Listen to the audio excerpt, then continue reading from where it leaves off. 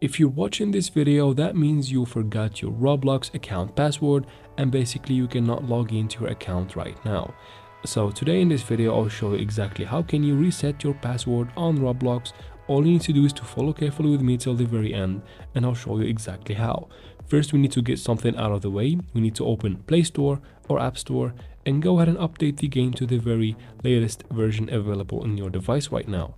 After that, you can finally go ahead and open the game. Now, if I try to log in, as you can see, with the wrong password, I get this little red message that tells me that the password is basically wrong.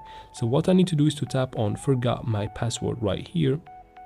So tap on it, it will take you to this screen. Just wait for it to fully load up. And once it does, as you can see here, you can recover the password using the phone number or your email. I'm going to choose the email, so tap there, and from here type in the email associated to your Roblox account.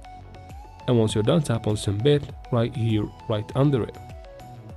Wait for a couple of seconds. Now you get this little window to verify that you are a human basically. So we'll go ahead and play these games. You need to put the animals in the direction of the hand or fingers right there. Pretty easy game, just make sure you get everything right. And once you're done from the verification, as you can see here, it is complete. Now I get an email sent to my, of course, email. So go ahead and check it out and I can continue from there in resetting my password. So from your Gmail, open the app and you'll find the Gmail by or email by Roblox, and right here tap on reset password. So it will take you again to a browser in which you can go ahead and type in the new password right here. So I need to type it twice, of course, to confirm it.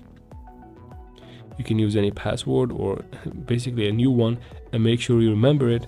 After that, you can finally go back to the game and use that password that you have just set up in the other browser window. So type it right here and you can log in just like that. And that is it for this video, guys. I hope it was useful.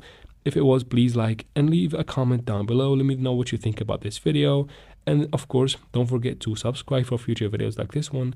And thank you very much for watching. See you in the next one.